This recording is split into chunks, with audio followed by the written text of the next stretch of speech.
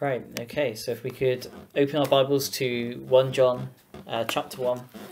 And as I said, it's been a few months since we've been here, so I'll just reread the opening passage and then we'll just work our way through these opening chapters. So, that which was from the beginning, which we have heard, which we have seen with our eyes, which we have looked upon, and our hands have handled, of the word of life. For the life was manifested, and we have seen it, and bear witness, and show unto you that eternal life, which was with the Father, and was manifested unto us.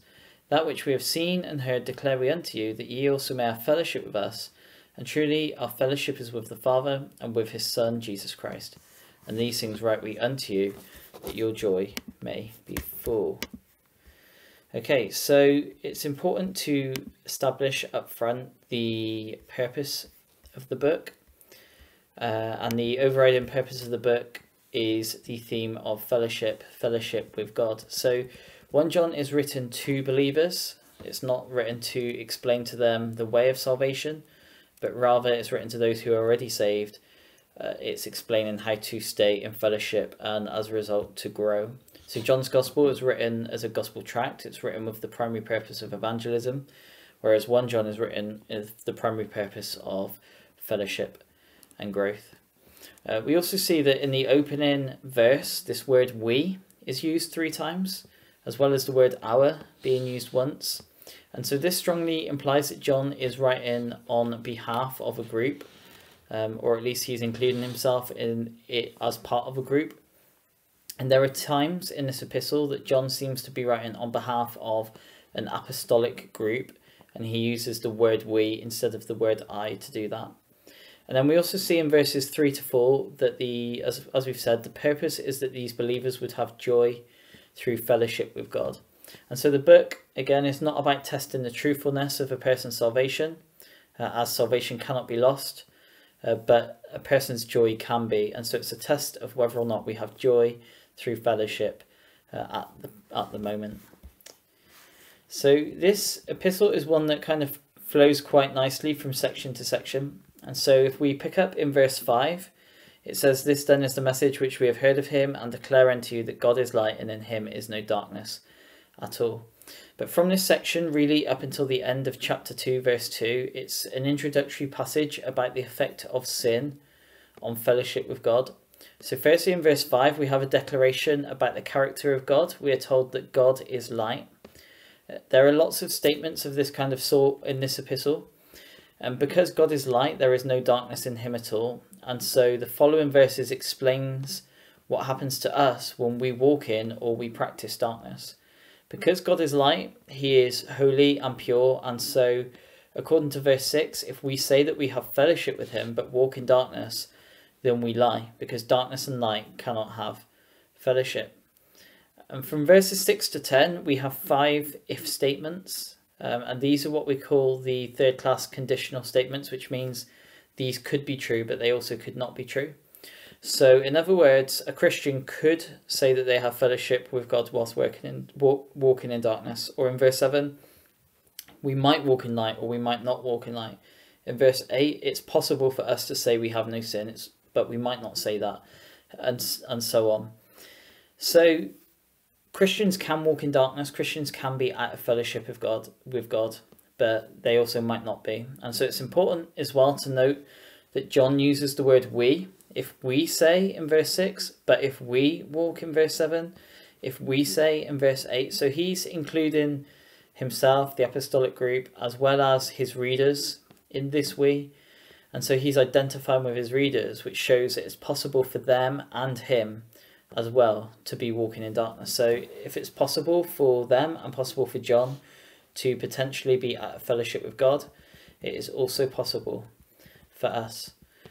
Some apply these verses to salvation, and they would say that walking in darkness is describing an unsaved person, or they might say that walking in darkness is habitual sin, and that if a person is practicing habitual sin, then they're not a true believer. The problem with that view is that we all sin daily, and so in that regard at least, we can all be said to have habitual compulsive sin in our lives. The problem is that fellowship is not synonymous with salvation, And so as part of this series, we did a specific message that examined other verses in the New Testament that describe fellowship. We looked at it as a standalone thing. Fellowship relates to intimacy, or the quality or the closeness that we have with the Lord. It's not about position, it's about condition. So we are justified by faith alone, and that leads us to position, being eternally secure. But fellowship with God affects our condition. You know, a saved person is positionally in Christ. They're justified, they're heaven bound, but the condition of their lives could potentially be an utter mess. And I think Lot is probably the best biblical example of that. Verse 7 of chapter 1 says that by walking in light we have fellowship with God, and that Christ's blood cleanses us from all sin. This is similar to the account in John 13 where Christ washes the disciples' feet. So Christ declared that his disciples were clean through the word that he had spoken, but he also said that their feet needed cleaning. The rest of them didn't. When Peter said, like, wash the rest of me, he said no, because although they were clean or saved, as they walked through life they accumulated dirt, and this was done physically on their feet, but there was a spiritual lesson that was being taught as well, the need for regular cleansing. Verses 6, 8 and 10, they all refute certain claims that can possibly be made by Christians. So verse 6 refutes the idea that Christians cannot be carnal, or that Christians cannot walk in and practice sin, because it is possible. Verse 8 refutes the idea that we have no sin. There are people out there that teach that Christians, once you're saved, you will never sin again. But verse 8 refutes that idea. And then verse 10 refutes the idea that we have not sinned. There is a slight different emphasis in those two verses. So I see verse 8 as relating more to our nature. If we say that we have no sin, it's like saying we have no sin nature. Whereas verse 10 speaks more of actions. Sinned is something that you've done. So the Christian cannot claim sinless perfection in either nature or in deeds. So if once we were saved, we no longer sin, or we no longer have no sin in us, if sinless perfection was true, then verse 9 would be a completely pointless verse, and so would chapter 2 verse 1. These two verses are written so that we know what to do when we do inevitably sin. So verse 9 is a key verse. It speaks of confession of sin, and confess simply means to admit guilt. So our sin is forgiven based upon the character of Christ, who in this verse is called faithful and just. The word cleanse is here again, which indicates that this is not a salvation verse, but a restoration of fellowship verse. And so when we sin, when we are out of fellowship with the Lord, we can confess those sins, and based upon the character of Christ, we'll be forgiven and we'll be restored to fellowship. Chapter 2 and the opening two verses take this a bit further, and they give us the legal reason that our sins can be forgiven. So we're forgiven because of the character of Christ, but this forgiveness is not arbitrary. He doesn't just forgive us like willy-nilly because of who he is, but also because of what he's done. The chapter opens with the exhortation not to sin. It says, I write these things unto you that ye sin not. But then it goes on to say, and if any man sin, which again is a third class conditional, which means that we could sin, or we might not sin. Like inevitably we will sin, so it is possible for us to sin. He says this, the exhortation not to sin is there because it is better to stay in fellowship than to be restored to fellowship. Yes, when we're out of fellowship we can confess and be restored immediately, but it's better to not need to do that in the first place, if that makes sense. But verse 1, as we've said, goes on to say, if any man sins, which includes the author as well. So John is applying this to himself as much as to his readers. So it's possible for an apostle to sin, and if that's the case, it is definitely possible for us too. If we sin, we have an advocate with the Father, who is Jesus Christ, the righteous. An advocate is someone who pleads on our behalf like a lawyer in court. And then verse 2 tells us that this is done on the basis of propitiation, that Christ himself is the propitiation. It says he is the propitiation for our sins. Probably the best English word to explain propitiation is satisfaction, and it really satisfies demands, or it makes a payment. It satisfies the wrath of God towards sin. A way that it could be said is, if I was to tell Chloe to pick up all of her toys and then she picks up all of her toys, I could say to her, my demands have been propitiated, or satisfied, as it were. So the demands of a holy and righteous God have been propitiated or satisfied by Christ. We know that he's done this through the cross, and it's on the basis of this one-time sacrifice that we're able to have continued restoration. When it comes to soteriology, or the doctrine of salvation, most of the terms we think about are terms that relate to us. We think of justification. It relates to us, that we're made just, that we are justified. Forgiveness, we are forgiven. Eternal life is a gift we receive. Regeneration is something that's done to us. Adoption is something that's done to us on the basis of faith alone. Propitiation is different. In that its focus is on God, not on us. God is the one who is propitiated, or the one who is satisfied. It's his demands in this case that have been met. We also see in chapter 2 and verse 2 that this propitiation was made not just for us. It's not just for Christians, but also for the whole world. It is universal. This does not mean that the whole world is saved, or even will be saved at some point. It's universal, but not universalist, and there's a key difference. Christ's death is payment enough to propitiate God's wrath against the sin of the whole world, against everyone who's ever lived. But sin is not the only issue. Just because God's wrath has been propitiated does not mean that sinful people have automatically been regenerated and justified. There's an analogy. It's if we were to say that in order to get to heaven, you need to have £1 million in the bank. But the problem is that you are £1 million in debt. So on the cross, our sin debt gets imputed to Christ. So our debt is wiped out. God's demands in terms of our debt has been satisfied and propitiated. We're forgiven. We owe no debt, but we're still short of the £1 million. We need his righteousness to be imputed to us. So we go from negative righteousness to positive righteousness. We're then in credit. We go to Christ's righteousness.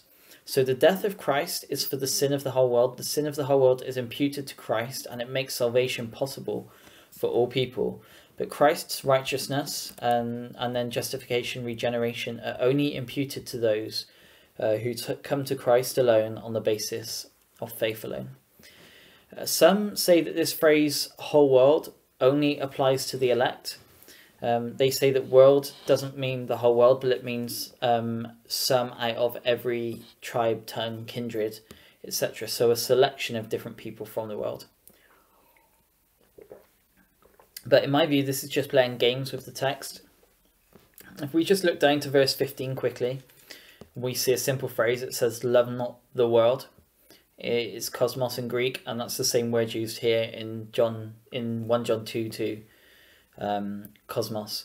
So obviously in verses 15 to 17, world means world, and that's because of context.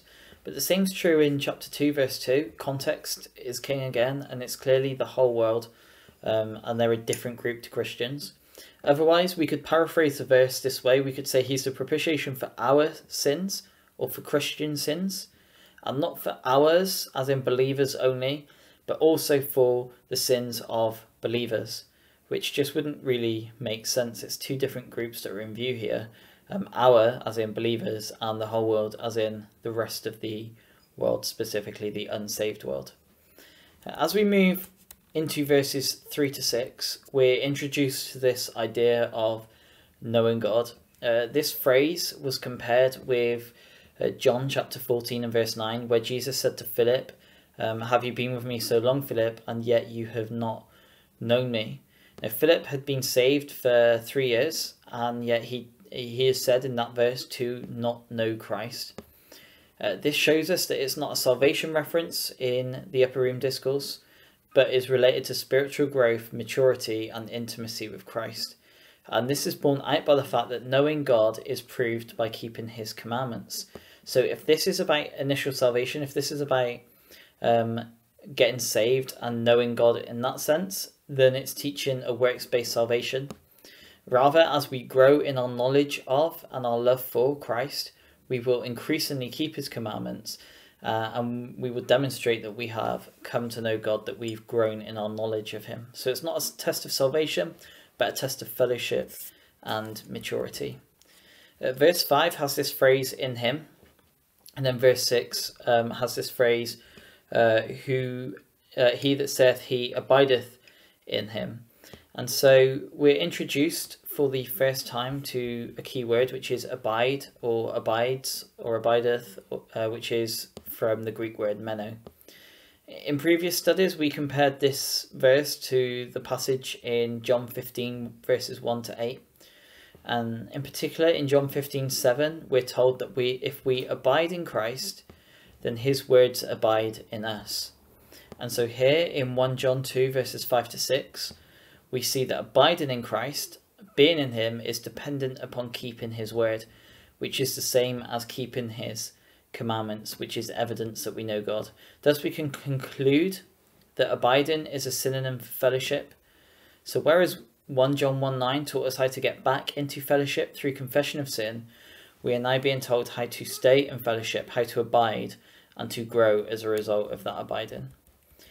Verses 7 to 11 teach us about the love of Christ and the love that we have towards our brother. Again, some say that if you don't love the brethren, then you aren't truly saved. But how can you hate your brother? According to verse 11, it says, he that hates his brother is in darkness. If they're not really your brother, if that makes sense, how can you hate your brother if they're not really your brother? You'd be hating a stranger. And so it's not about people that are false brothers, but rather it's demonstrating the fact, and this is true to life, that Christians can potentially hate one another. If we are not loving our fellow Christians, then quite simply, it's not that we're not saved, it's that we're not abiding in Christ. We're out of fellowship with the Lord. Verses 12 to 14 describe to us in general 3 stages of spiritual growth. We've got infanthood, adolescence, and adulthood. There's a progression demonstrated because, for instance, the Greek words used in verse 12 and 13 for little children are 2 different Greek words. So it's little children both times in English. And the Greek words, the first one refers more to a baby, and the second one refers more to a toddler, or we would say an infant. And so they're both little children in English, but the point is that there's some progress. So when we're first saved, our sins are forgiven, and so that's why in verse 12 it says, I write unto you little children because your sins are forgiven for his name's sake. That's like a brand new believer, as it were. And then in verse 13, when it says, I write unto you little children, it says, because you have known the Father. And so they've demonstrated at least some level of growth, some level of intimacy in getting to know the Lord. You know, it's been just over a year. Freddie, for instance, is like 14 months old. He's still a baby in many ways, but he's in that toddler stage. He's not quite a toddler, but he's also not a baby anymore. When he was a brand new baby, he didn't know anything. He didn't know who his daddy was, right? He didn't know who his father was. Granted, a brand new believer ought to know at least who their father is, but the point is, Freddie didn't know anything. He just knew how to smell for milk and cry when he wanted a cuddle or a nappy change, and that was about it. But 14 months later, he generally will respond to some verbal commands, and he knows who his mummy is and his daddy is and who his siblings are. So even though he's still a baby, he's grown in knowledge. And so I see that difference there between the 2 phrases of little children. And that's kind of how it progresses. So there's to be this progression in the spiritual life: little children, adolescence, and adulthood. At the end of this, in verse 14, the young men are said to overcome the wicked one because the word of God abides in you. And so if we again compared that to John 14:7, we would see that the indwelling word is linked closely to prayer, because the verse says, if ye abide in me and my words abide in you, ye shall ask what you will, and it shall be done unto you. And so the abiding word of God is necessary for an effective prayer life, and which is necessary to overcome the wicked one. And so quite simply, to overcome the wicked one in terms of abiding and living a victorious Christian life, we need to be in the word and in prayer. And I guess it's that simple. That brings us really on to verse 15. And this could be seen as a direct admonition to the young men who have just overcome, or it could be seen as an admonition to those who have not overcome. The phrase "love not the world" could be accurately rendered as "stop loving the world." So we have this kind of contrast, as it were, between the love of the Father and the love of the world. In this verse, you cannot be abiding in the love of the Father whilst also loving the things of the world. So that's not to say that we can't enjoy ourselves or can't appreciate things in the world. But if a believer is overly infatuated and focused on and prioritizing the things of this world system, then he is not abiding in Christ. And this reminds me of Demas. Demas was most likely a saved man. He was a minister with the Apostle Paul, but then at a later point he departed the ministry, and it specifically says that he was in love with the present world. He was in love with the world system, which is exactly what Christians here are commanded not to be. An Old Testament example, as we've alluded to earlier, again, is Lot, who was drawn to Sodom. He was clearly a saved individual, but he was drawn to Sodom. Verse 16 gives us a threefold manner of temptation. It says the lust of the eyes, the lust of the flesh, and the pride of life. It's interesting that Eve was tempted in these three areas. So with the lust of the flesh, she saw that the fruit was good for food. The lust of the eyes, she saw that it was pleasant to look at. And the pride of life, in that the fruit was desirable to make one wise, and so she took and gave some to her husband. But Christ in the wilderness was also tempted in these ways. So with the lust of the flesh, Satan tempted him to turn stones into bread. With the lust of the eyes, he was shown the kingdoms of the whole world. And with the pride of life, he was tempted to throw himself down from the temple to make a spectacle of himself, to prove he was the Messiah. But where Eve failed, Christ prevailed. And then verse 17 reminds us of the temporary nature of the world and its lusts. And that is why the account of Demas is so sad, in that he loved this present world, which is passing away, more than he loved the world which is to come, which is eternal. And so as believers, we ought to be eternally focused.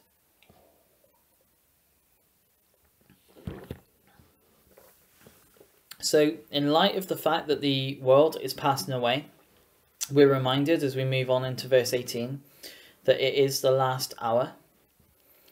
And we're introduced here to Antichrist. So we're told that there are many Antichrists. Whilst there are many Antichrists, there is also one specific Antichrist who shall come. The phrase "shall come" actually jumped out at me because it's a Greek verb that I've been studying, and so I didn't notice this first time around. So this is a little bit of a tangent, but I kind of couldn't help myself from looking at it. Technically, there are 7 Greek verb tenses. So there is the present, the future, the imperfect, the perfect, the pluperfect, the aorist, and the second aorist. And the only difference between the aorist and the second aorist is the spelling, the way the word's written. So there's no functional difference. They work in exactly the same way. So really it's 6 different tenses. So here we've got the word erchomai, which is the Greek word for come.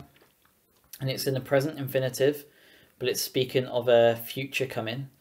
Revelation 3:10 also uses the word erchomai in the present tense when it says, "You will be kept from the hour that is about to come upon the earth." Matthew 9:15 is an example of erchomai in the future tense. It says, "But the days will come when the bridegroom shall be taken from them, and then they shall fast." So my point is, if something is future, whether that is something that's about to come or a long way off, the way to say that using this Greek verb is by either using the present or the future tense. However, if something has already happened or has started and is continuing, there is also a way to say that. So in John 20:24, it reads, "But Thomas, one of the 12, called Didymus, was not with them when Jesus came." So in English, that is in the past tense, but in Greek, there is no past tense. So erchomai here is in the second aorist active infinitive. 1 Timothy 1:15 is the same Greek construction as this, and in English it says, "Christ Jesus came into the world to save sinners." Christ Jesus came, past tense. Revelation 14:7 is the same. It says, "The hour of his judgment is come." We could say, is here, has arrived. And it's an interesting contrast to Revelation 3:10. They both use the same verb, but one's in the present infinitive, one's in the second aorist active infinitive, and one's looking forward and one's looking back. So the hour that Revelation 3:10 is speaking of has arrived at least by the point of Revelation 14:7. The controversial verse, which this verb is kind of fought over, is in Revelation 6:17. But again, it uses the second aorist active infinitive, which is consistently used in Scripture to speak of an event that has already happened at some point in the past. Now, erchomai is used 94 times in the aorist active indicative, and each of those times in the New Testament, it is used to denote an action that has happened at some point in the past. And so thus, in Revelation 6:17, when the earth dwellers realize that the wrath of God has begun, or has arrived, or is come, that's the correct translation. In fact, every English translation says has come or is come, because it's something that has already arrived. And I know I've gone off on a tangent, and I'm kind of hobby horsing this at the moment, and so I apologise for that, but there are rapture views that rely on this being a reference to something that is about to happen, or is going to come shortly. But erchomai in the aorist is never used of something future. And if it was something future, the present or the future tenses could have been used. So what I'm saying is that if it was something that was about to happen, there is a different way that it could have been said. And I know that this was a bit of a digression, and it's not part of our original study, but I think at the moment it was something that's important to include and is relevant, considering the verse that we find it in here is related to the Antichrist. Several months ago, we did a whole study on the Antichrist, and this is a term that is only ever used in John's epistles. So in Christianese or theological terms, it's become the main term that we use for the future satanic one-world leader known as the Beast. Antichrist is the most common name for him, like when we're discussing. However, a better or more accurate term would be the man of sin. So something I've considered recently, as in like in the last week or two, so very recently, and it's something I'm going to give more thought to, is whether or not the Antichrist and the man of sin is the same person. So let me just explain. Whether or not the Antichrist is a term that's better attributed to the false prophet, the second beast, rather than the first beast. So the Antichrist is certainly one of the beasts. The first beast is certainly the man of sin.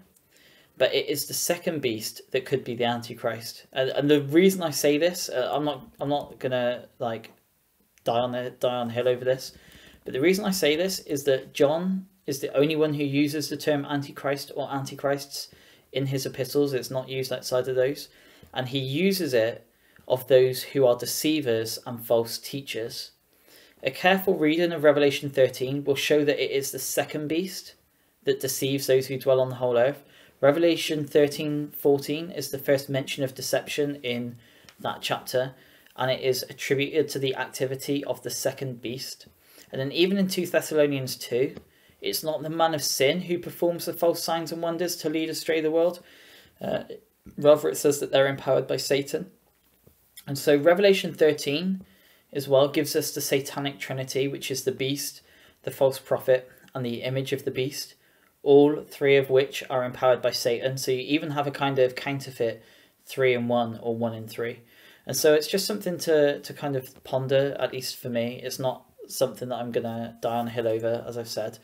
But I think sometimes in our Bible prophecy circles, we focus too much on the first beast, when Revelation 13 clearly teaches two that work together. And we kind of ignore the false prophet sometimes, I think. Anyway, John does not major on the Antichrist himself, but rather he points the attention of his readers to the many current antichrists, specifically in verse 19 when he says that they went out from us, but they were not of us. This verse is most often used as a proof text against those who leave the faith. So most recently, you may have read this, that a man named Paul Maxwell, who had contributed blogs and articles to John Piper's Desiring God website, has sort of renounced his faith and left Christianity. So he was like, he'd gone through Bible college, had degrees, wrote for a conservative website, and now he's left the faith. And so people normally apply 1 John 2:19 to people like Paul Maxwell, but I don't think that's accurate, because technically he's not a false teacher trying to infiltrate the church and lead people astray. Rather, he's just like left. The problem for John's audience was not those who were leaving, but the wolves who were coming in amongst the sheep. The phrase "they went out from us" is best understood as these false teachers who proceeded from the apostolic group in Jerusalem, and then they used that as a badge of honor and authenticity to gain an audience. In a modern sense, someone could learn and train at the best Bible college in the world and still turn out to be a heretic, but they could use the credentials of, look at me, I was, best Bible Baptist college. They could use that to draw in unsuspecting people. And so these people were circuit preachers. They were originally from Jerusalem. And this seems to be supported by 2 John verses 7 to 10, where the apostle writes and tells them not to host these people who are antichrists. And so having warned against loving the world, John now begins to warn against false teachers. And this brings us up to verse 20. The unction in verse 20 is the same word as anointing in verse 27. And the section shows us the importance of true doctrine, and that doctrine has a bearing on fellowship. The emphasis in this section is on the relationship of the Father and the Son, which is really the central doctrine that is attacked by all cults. Verse 22 tells us that the one who denies the Father and the Son is Antichrist. Verse 24 tells us to continue in that which we heard from the beginning, and to continue or abide in the Son. So abide in true doctrine, and thus don't be deceived. That's kind of the point of the section. If you have been led astray into false doctrine regarding the person of the Son, then you are out of fellowship. You can't have fellowship with someone if you're believing the wrong things about them, if you're denying, for instance, the hypostatic union. The promise related to abiding in verse 25, it says, is eternal life. This is a promise he has promised us, even eternal life. Contextually, it's not salvation or justification in view, but it refers to a quality of life, an abundant life. John 10:10 says that Christ came to give us life and to give it to its full, to paraphrase. Paul told Timothy in 1 Timothy 6:12 to lay hold on eternal life. Then he spends several verses giving him exhortations and exhortation to his readers to work for things that are eternal. And then in chapter 6 verse 19, he says to Timothy that they may lay hold to eternal life. And so Paul wanted Timothy and the church that Timothy was pastoring to lay hold on eternal life. This was not an exhortation to get saved. Paul clearly believed that Timothy and his hearers were believers, but to live in fellowship with God so that they would grow and progress and gain eternal reward. We noted as we looked through this passage last time that the anointing actually is most likely a reference to the Word of God, although most people take it as a reference to the Holy Spirit. I'm not going to explain that anymore this week, but you can go and check the past teachings if you are interested. In verse 28, we have a reference to the rapture with the focus upon the bema seat. So the believer can either have confidence or shame when Christ comes, and this is dependent upon our abiding or not abiding in Christ. Verse 29 is not a proof text that a believer automatically practices righteousness, but rather it simply states that only a believer can practice righteousness. So a believer has two natures. We have the new nature, we are a new creation in Christ, but the old sin nature remains too. Thus, righteousness is only produced by the new nature Our sin nature can't produce righteousness. So only someone born of God can produce true righteousness. So it's saying only Christians can produce righteousness, but that doesn't necessarily mean that all Christians automatically produce righteousness. Now, as we begin chapter 3, we see in the first 2 verses that we are called sons of God. And this is quite fitting considering the last verse of chapter 2 says that we are born of God. Verse 2 also completes the thought contextually of where chapter 2 verse 28 picked up with the rapture and the bema. In chapter 3 verse 2 we're told that we will be like him when he appears. And this is a common theme in many rapture passages. There's 1 Corinthians 15, 51 to 54. There's 2 Corinthians 5 verses 1 to 4, which talks of our mortality being swallowed up of immortality. There's Philippians 3, 20 and 21, which talks about Christ coming and changing our vile body. And so verse 2 is explaining what happens to us in our bodies when Christ appears. And then verse 3 calls the doctrine of the rapture a purifying hope. Verses 4 to 10 are a difficult section. They're a hard section to interpret accurately. We have a definition of sin in verse 4, which is transgression of the law. And then verse 5 gives us a clear statement that Christ came to take away our sins, and ends with the statement, in him is no sin, emphasizing his impeccability. And so we are given when we're born again, we're given the nature that we're given a nature that comes from God. We're given Christ's righteousness. Verse 6 is where it gets difficult. So firstly, we've got this phrase, abiding, whosoever abides in him sins not. As we've seen, abiding is something a believer might do, but also might not do. So whilst a believer is abiding, they will not sin. We need to stop abiding before we sin, if that makes sense. The second half of the verse is often taken to refer to an unbeliever who has never seen or known God. But we've already seen earlier on that Philip, who was a believer, was said to have been with Christ and yet not known him. Thus, knowing and seeing here are terms related to intimacy and fellowship, not to salvation. And this is consistent with the context of the book, as well as the next 2 verses in this specific passage. Again, in verse 7, it says, let no man deceive you. He that doeth righteousness is righteous, even as he, that is Christ, is righteous. We're born again, we're born of God, so in our nature is reflective of his. It also then goes on to say in verse 8 that the one who sins is of the devil. So again, on the surface reading, this is often viewed as relating to unbelievers, comparing saved people with unsaved people. But last time we looked in many places in the epistles and in the book of Acts where Satan influences believers. He is said to have filled the heart of Ananias. Paul wrote to the Ephesians and told them not to give Satan a foothold. And Christ actually called Simon Peter Satan. The point of these verses is not saved people or unsaved people, but rather are Christians walking according to their new nature or to their old nature. The new nature cannot produce sin. It only produces righteousness. It can't produce sin because it originates from God, and in him is no sin. But believers can walk in darkness. They can be out of fellowship and thus walk according to the old nature, which is the sin nature. And when doing so, they act like children of the devil, which is quite a truth that kind of hits home quite hard, in that when we're sin, we're actually manifesting the character of Satan and not the character of Christ. In verse 9, again, it can be misinterpreted. Some take it as a proof text of sinless perfection, which it clearly isn't, because that would contradict 1 John 1:8, which we've already looked at earlier. To sort of counter that problem, some say that this refers to habitual sin or continuing in sin. The problem is that the text doesn't say that.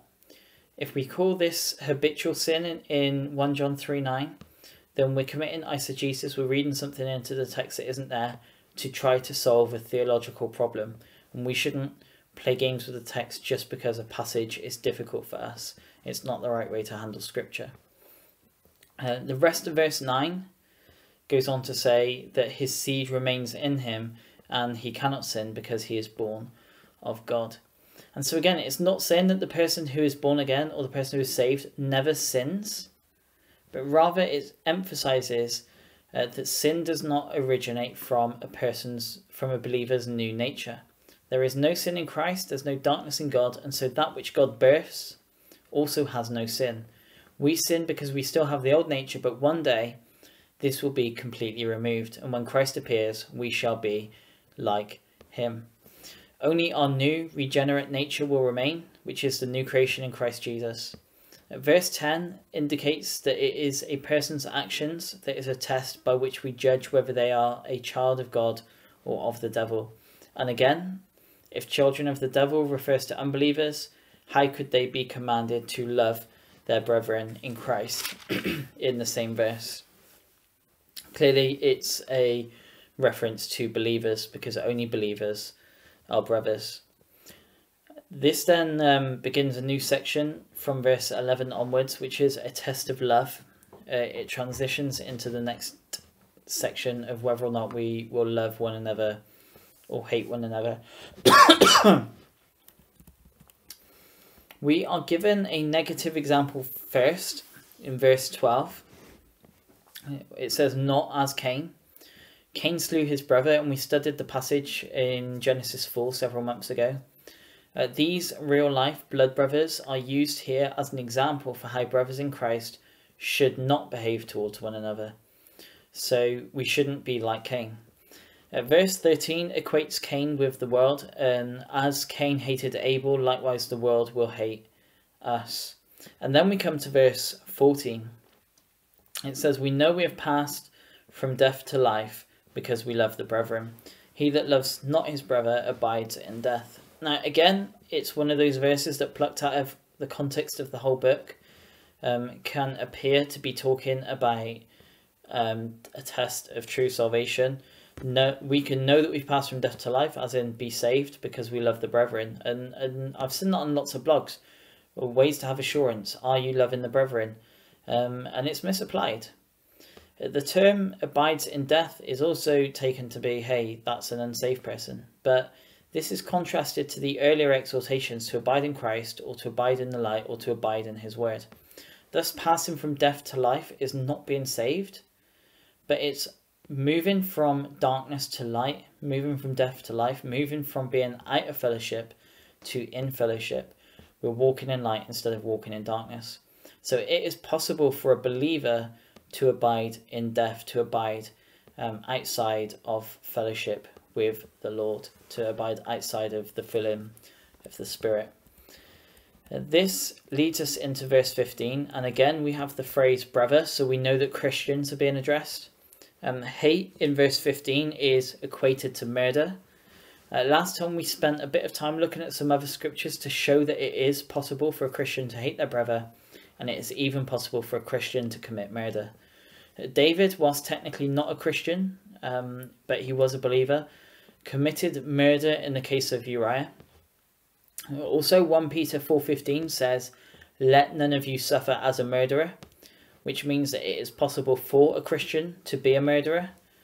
Eternal life in 1 John 3:15 is not salvation, but is again a reference to quality of life, the abundant life that is spoken of. So whoever hates his brother is a murderer. They're murdering in their heart. And the no murderer, which is someone hating their brother, has eternal life abiding in them. They are out of fellowship with the Lord. Not only that, we saw, I didn't touch on it this time through, but back in verse 2 of the opening of the book, it says, for the life was manifested, and we have seen it and bear witness, and show unto you that eternal life, which was with the Father and was manifested unto us. And so eternal life in this context was with the Father, and it's speaking of a person. So in that context, in 1 John 1:2, eternal life is a reference to Christ. And so it could be the same thing here, in that eternal life in verse 15 could also be a reference to Christ, in that Christ is not abiding in us whilst we're abiding in sin. Whereas verse 12 presented Cain as the negative example, verse 16 presents Jesus as the positive example. So Christ laying down his life for us is the greatest act of love that has ever been shown. And we are exhorted to act in the same way. We are to love in the way that Christ loved us. Verse 17 is a practical test. Do we meet the needs of those who have needs when it's within our power to do so? I think that in the West, we are all, at least almost or somewhat, capable of giving something or sharing something or meeting someone's needs somewhere. Even if we don't have the financial means, we often have the time. So verse 18 shows us that words are not good enough. It's not good enough to simply say, I hope God meets your needs and I will pray for you, when it's within your power to meet a specific need. It's not always within our power to meet every need, but it's often within our power to meet a need somewhere. By demonstrating love, we assure our hearts before the Lord, and the focus now shifts to prayer. In verse 20, we're told that if our heart condemns us, God is greater than our heart. That means that we can trust him, we can remind ourselves of who he is and what he's done, and we can stand on the promises of verses like 1 John 1:9, and know that in confessing sin, he is faithful and just to forgive us. Whilst God gives grace to the weak and to the guilty of heart, verse 21 shows us that it is better to have confidence towards God, and that we know our prayers will be heard and answered because we keep his commands and please him. Back near the start of chapter 2, keeping his commands was equated with keeping his word, and this is done through abiding in him. Thus, the abiding Christian can be a confident Christian in the prayer closet. Verse 23 is in the context of confidence in prayer, and we compared this to the upper room discourse before, where Christ told his disciples that from now on they should pray and ask for things in his name. Before this time, people would not have prayed in the name of the Lord Jesus Christ, but Christ in the upper room discourse is laying down church age truth for the disciples that he's about to leave, and so he's saying from now on you are to pray and to ask for things in my name. Finally, as we get to verse 24, we're simply told that if we abide in him, or rather that we do abide in him if we keep his commands, and we also know that we abide in him because he has given us his spirit. And I think last time, back in December, we made a start into the early verses of chapter 4, but we're going to leave it here for this evening. I know that's been quite a lot of information, but hopefully it's a bit of a recap, and then next week we'll take it a lot more slowly and we'll look at the opening verses of chapter 4 again and probably get down to verse 6. So